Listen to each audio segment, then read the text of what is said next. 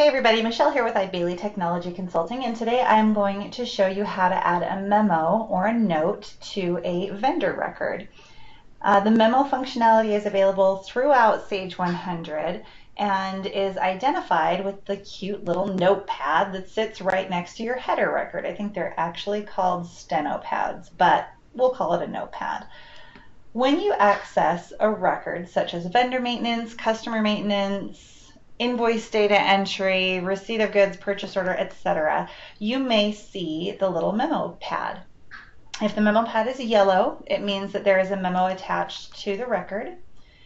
If the memo pad is white, it means there's no memo attached to the record.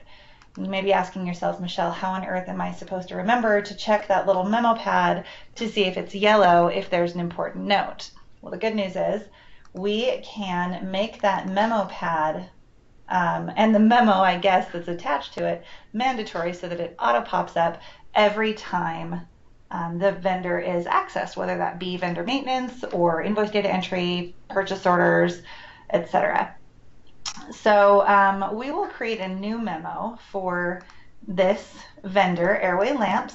Here you can see I have an existing memo, but let's say that we also have that was a rental agreement, so let's say that we have a price increase that we don't want to forget about coming up on January 1st.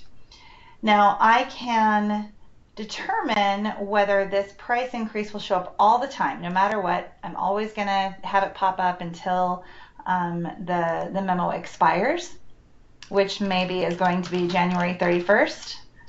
Of it looks like we're working in 2020 already, so maybe this expires March 31st of 2020. Now, if I don't have this set to always and I have it set to reminder date, I can choose my reminder start date and end date, and then my memo will only pop up during those dates. However, we're going to go ahead and select always and say don't forget to use Visual Integrator to import the new price list. Contact the vendor ASAP. Okay, so this we want to show up all the time. Oops. Okay, so there is my vendor, and as you see here, I can add an attachment. So if I already have the price increase, I just don't want to use it yet, I can actually attach the Excel spreadsheet or whatever it was that was here. Now, coming up to my settings, I can choose where this memo is going to auto display. So if it makes sense to have it display in everything, great. Maybe it doesn't make sense to have it display in repetitive invoice entry and AP to AR clearing. But everywhere else I want it to show up. I'm going to go ahead and hit OK, save that record. Now, if I close out of that and come back into Airway, we're going to see that note that we made auto pop up. And I can always come in here and see the other notes that may not auto populate, but the great thing is if I come into invoice data entry and I create an invoice for Airway properties,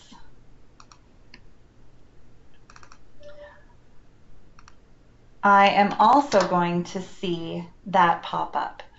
So now I know, okay, on March 1st of 2020, we've got that price increase, and so if it's March 3rd and I'm still seeing this message, maybe the prices that I'm paying are not accurate, or something along those lines. So again, anywhere that you see the little memo code, white or yellow, go ahead and click on it, add a memo, play around with the settings, and see what you can do. You never know. As always, if you need any help, feel free to reach out. We are always here.